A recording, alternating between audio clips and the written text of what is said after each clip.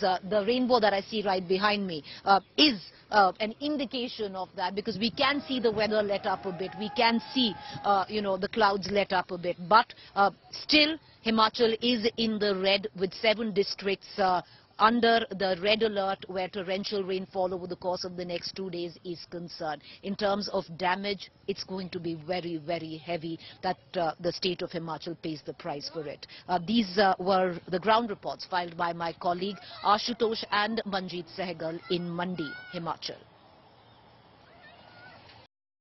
Situation in Mandi remains grim. Yet again, the river water level is on increase. The rise in the level is more than 3 to 4 feet, and this is the Beas river, which has entered into the residential areas just along the riverside. You see, these are the mostly shops. Now the has totally been inundated, and here what it looks like almost a sea wave, but this is just a river water, because the intensity of the rain, which hasn't decreased since last 24 hours, we are only seeing continuous rainfall, and that has triggered the massive flow in the Beas river. The other drainage, which is usually mountain drains, which were just 2 hours ago were flowing almost 8 to 9 feet lower than what you see in these images.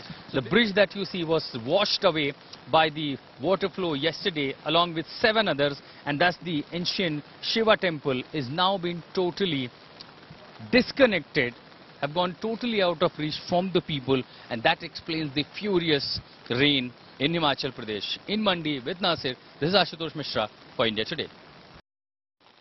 Torrential rains have wreaked havoc in Himachal Pradesh, and majority of the rivers are in spate.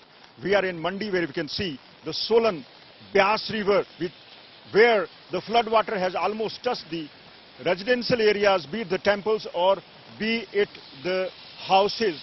People have been moved to the safer places after the flood water entered their houses, be it the Thunag or be it the Pando area.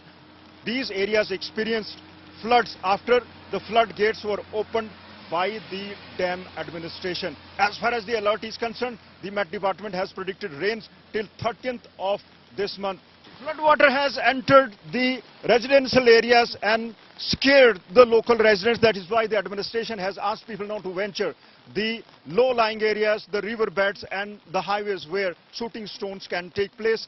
As far as the impact of the rains is concerned, public and private property worth several hundred crores has been damaged during the torrential rains. With camera person Aman Gupta, this is Manjeet Sehgal in Mandi for India Today. As I climb up to Mandi, where my colleagues are, when you speak to the locals here, they'll say it's a 10-year curse that comes calling every 10 years. They call it the curse of the river Beas. It happened in 93, it happened in 2003, 2013, it's happened in 2023, where the river Beas, this time the monsoon plus the western disturbances coming in and consuming the state, bringing to it a Himalayan tragedy of sorts.